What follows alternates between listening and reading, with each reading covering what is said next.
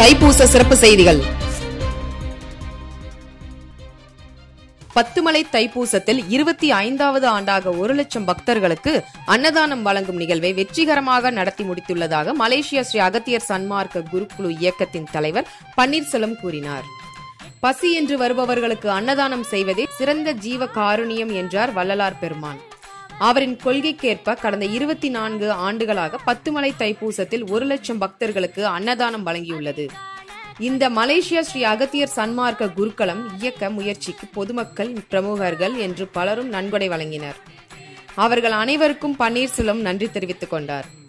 பத்துமலை தைப்பூசத்தில் வழங்கப்பட்ட இந்த 1 லட்சம் பக்தர்களுக்கான 25வது அன்னதான நிகழ்வு வெற்றி பெற தொண்டாற்றிய தொண்டூழியர்கள், நன்கொடையாளர்கள் உள்ளிட்ட அனைவருக்கும் பன்னீர்செல்வம் நன்றி தெரிவித்துக் கொண்டார். வணக்கம். மலேசியா ஸ்ரீ அகத்தியர் சன்மார்க்க குருக்குழு இயக்கத்தின் 25வது ஆண்டிற்கான அன்னதானம் நடைபெற்றிருக்கின்றது. ஒரு முடிவை காணறதுக்கு உள்ள சூழ்நிலை ஈடுபட்டிருக்கின்றது. இந்த வேலையில் நான் எங்களோட இது என்னென்னா, இந்த அன்னதானத்துக்கு மறைமுகமாகவோ இல்லை நேரடியாகவோ மக்கள் நிறைய பண வாயிலாகவும் பொருள் வாயிலாகவும் நமக்கு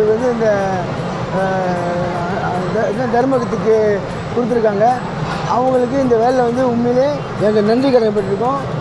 இந்த வேலை நன்றி தெரிவித்துக் கொள்கின்றோம். எனக்கு இவங்க இல்லைன்னா அந்த அன்னதானத்தை செஞ்சிருக்க முடியாது. ஆகவே இது மட்டும் இல்லை, எங்களுக்கு தொண்டூழியர்களும் அவ்வளோ பேர் இருக்கிறாங்க. இவங்களும் வர்ற உடனே இந்த அன்னதானத்தை கலந்து கொள்கிறாங்க. அவங்களுக்கும் இந்த வேலை நன்றியை தெரிவித்துக் கொள்கின்றோம். இன்னும் இந்த அன்னதானம் சிறப்பாக ஒவ்வொரு ஆண்டும் நடக்க வேண்டும்ன்றதுக்காக நாங்கள் வள்ளல் பெருமானை பிரார்த்திக்கின்றோம். நன்றி, வணக்கம். அண்மை செய்திகளை உடனுக்குடன் தெரிந்து கொள்ள தேசம் தொலைக்காட்சியை பின்பற்றுங்கள்.